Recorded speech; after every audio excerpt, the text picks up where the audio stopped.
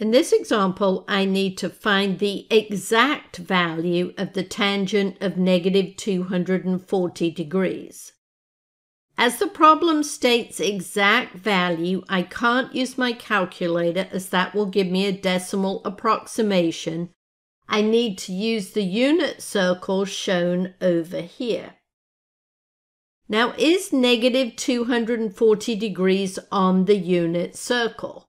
No. If you look at all the angles on the unit circle, they're greater than or equal to 0.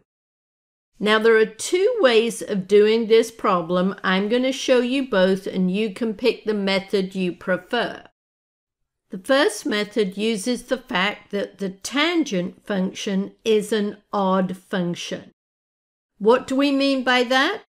A function f is an odd function if f of negative x equals negative f of x for all x in the domain of f.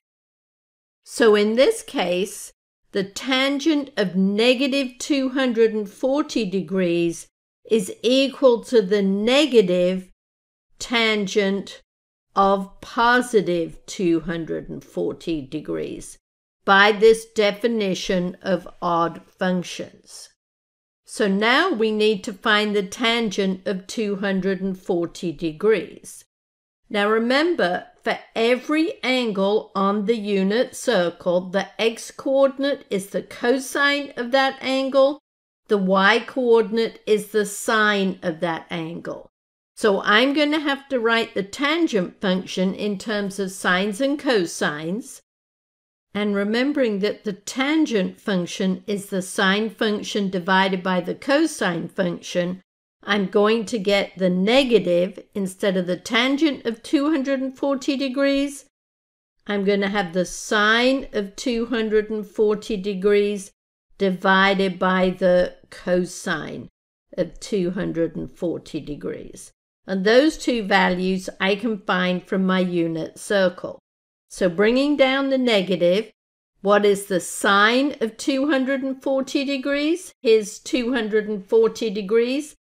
And the y-coordinate is the sine of 240 degrees. So I'm going to get negative the square root of 3 over 2, all divided by the cosine of 240 degrees, which is negative a half.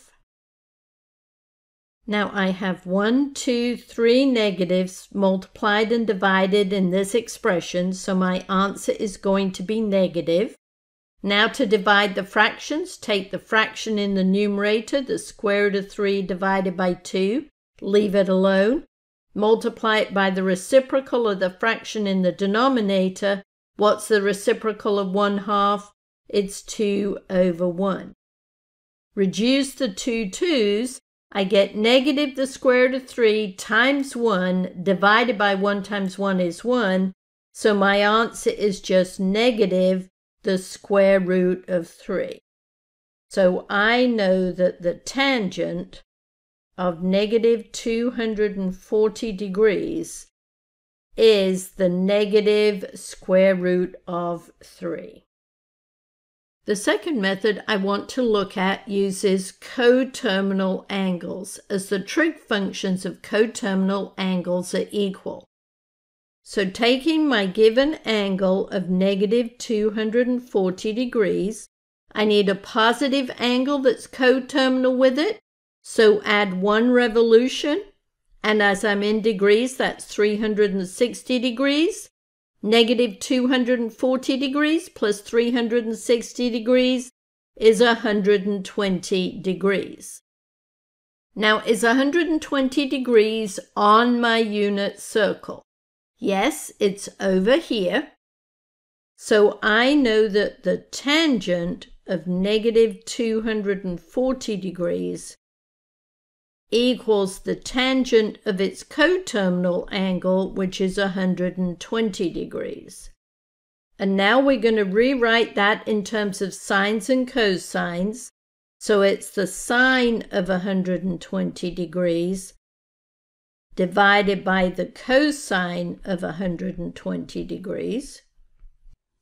And the sine of 120 degrees is the y-coordinate of this point. So it's going to be the square root of 3 divided by 2, divided by the cosine of 120 degrees, which is the x-coordinate of this point, which is -1/2.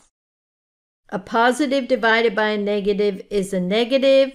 Take the fraction in the numerator, leave it alone. So I have the square root of 3 over 2 divided by 1/2, which means multiply by its reciprocal of 2 over 1.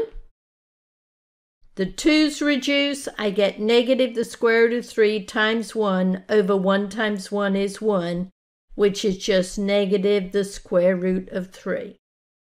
So I know that the tangent of -240 degrees is equal to the negative square root of 3. Did I get the same answer as I did by the other method? Yes. It's up to you which method you pick.